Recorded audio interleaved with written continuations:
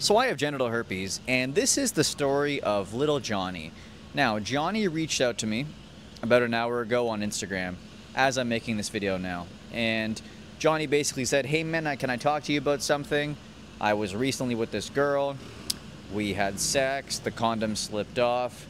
I went to get herpes blood tested because the next morning she told me she had HSV2.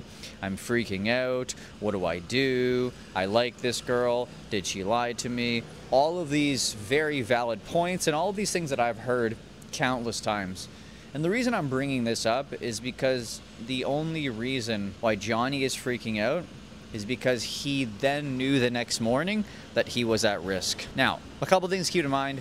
There's people out there who have herpes and don't disclose. I've made a lot of videos on different reasons, like no outbreak, don't think you have to disclose, or doesn't know they have herpes, or doesn't care that they have herpes, or just a bunch of different reasons, or maybe just too afraid, like Johnny's little girl. Now, Johnny probably didn't get herpes. Now, I cannot confirm this, but the girl was taking antivirals. He had used a condom for some of the time, and it was a one-time thing. Now, I got herpes from a one-time thing, but they were probably having an outbreak, and I didn't use a condom. So, higher chances. But the chance of someone getting the herpely-derpelies on that sort of circumstances is unlikely. But yet, we still freak out, and we still wonder, like, I gotta get checked. When will the symptoms show up? But they might never show up if you didn't contract it.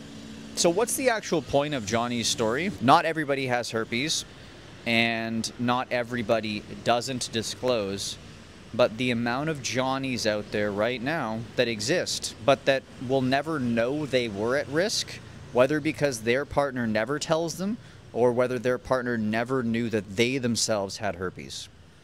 We're not tested for it. Most of us don't know our status conclusively unless you actually have symptoms to then get diagnosed, in which case you have herpes. The blood tests suck. You can have little to no symptoms that you just sort of brush off. You can assume it was tested on STI panels even though it's not. And cold sores have always been herpes. If type 1 down there is herpes, type 1 up here has to be herpes, and nobody bats an eye about that. So at the end of the day, most of us are risking herpes if we don't know the status of our partners. And if we don't know our own status, we're risking the transmission of herpes.